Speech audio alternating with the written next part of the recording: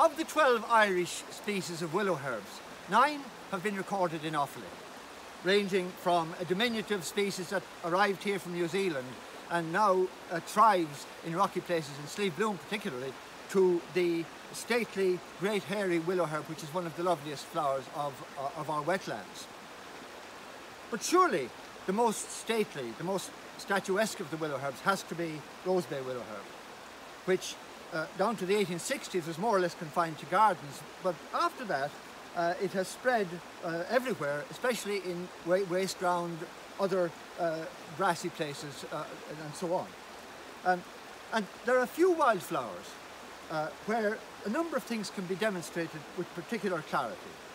First of all, it shows very clearly the need to take the fourth dimension of time into account when you're trying to understand, or particularly to visualize the pollination strategy of particular flowers.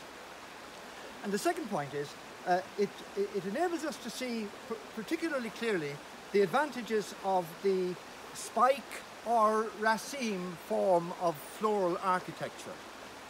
A spike is where you have flowers up a stem like this, maturing successively from the bottom upwards, so that you have flowers of different ages at different parts of the spike.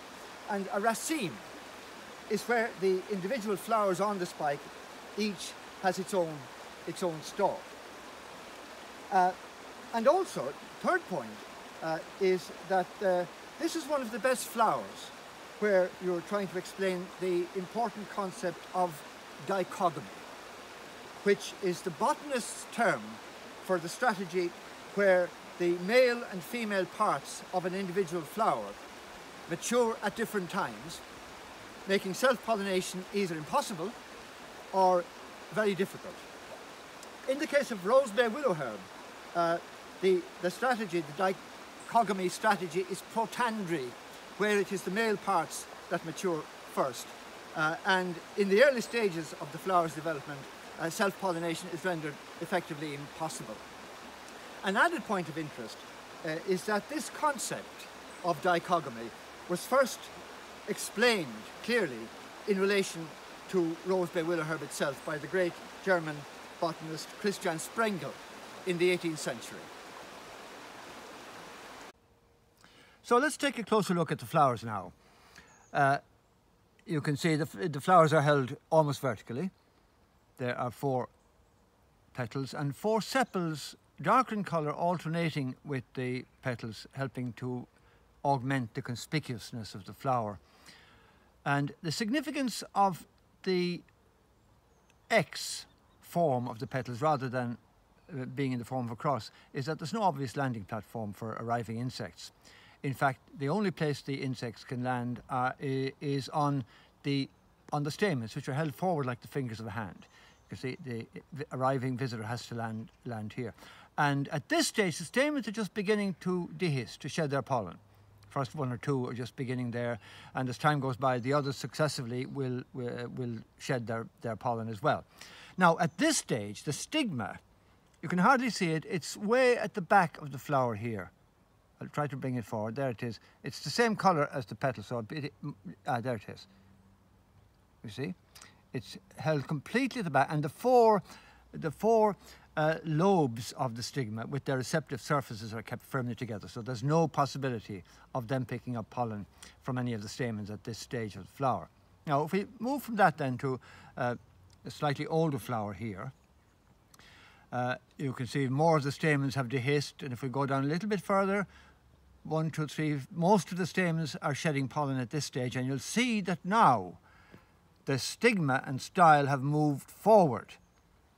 There's this stigma, and you can see it's just beginning to open into its 4 valves, and it's just beginning also to take up the position previously held by the anthers. In other words, this is now going to become the most conspicuous landing platform for arriving insects. And if we look further down here, you see at this stage now all the anthers have shed their pollen, and there is the receptive stigma with its 4 recurved lobes.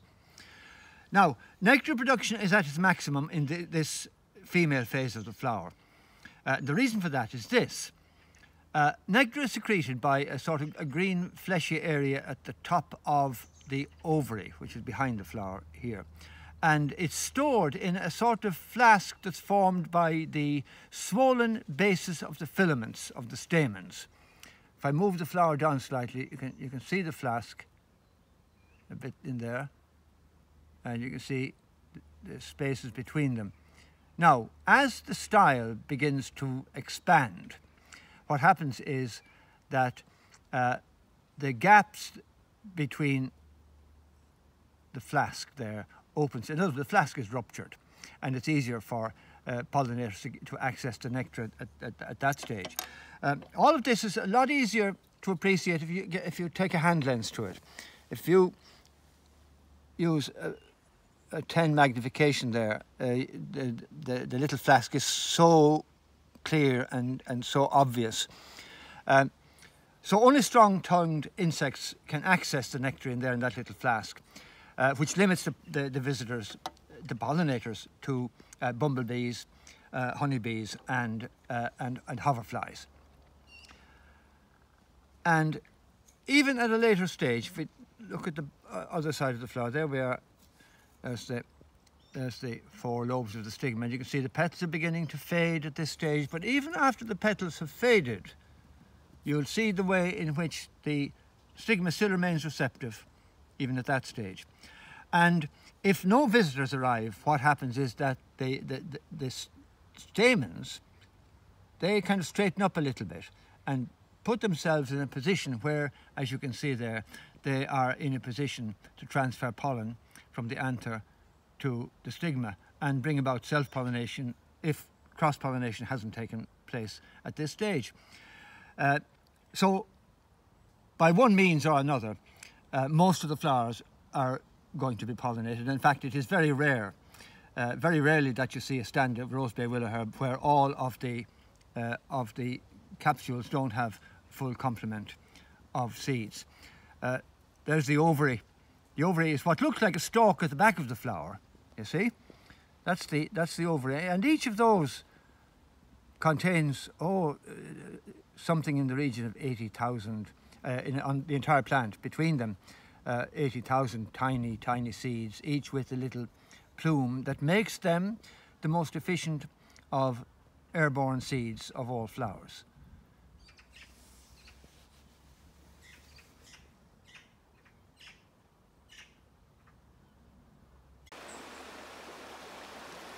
All parts of the plant are edible and have featured in traditional recipes and remedies in various cultures where the plant is abundant, most notably perhaps among native North Americans and in Siberia, where a liquor distilled from the shoots mixed with fly agaric is said to be comparable in its effects to a combination of gin and LSD, whatever that may be like.